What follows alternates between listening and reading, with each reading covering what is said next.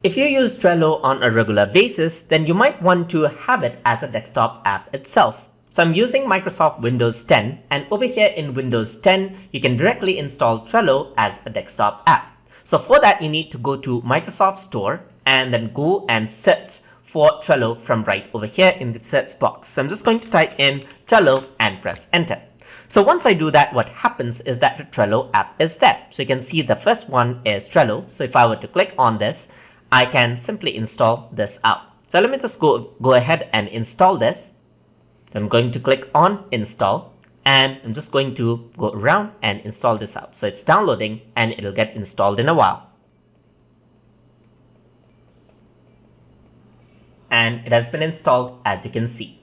So I can simply click on launch, and what happens is that Trello is open. So let me just close this, and Trello app is there.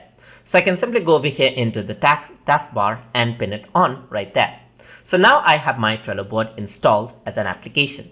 So I can click on continue and sign in with my account. So let me just click on continue, and I already have an account, so I can simply log in. You don't need to sign up if you already have an account.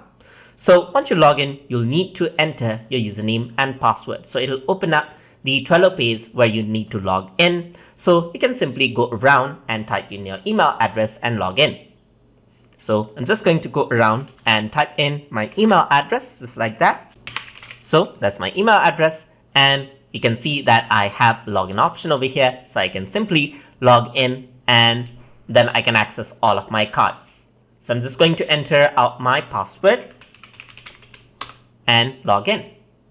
And now I'm logged in onto my account. So I can just go over here and work around with Trello as I would with the web version of Trello. So I can go around, access my Trello board just like this. All the functions right here on the app is the same as that in the web version of Trello. So hope you guys learned something as always. And as always, please like, comment, share, and subscribe.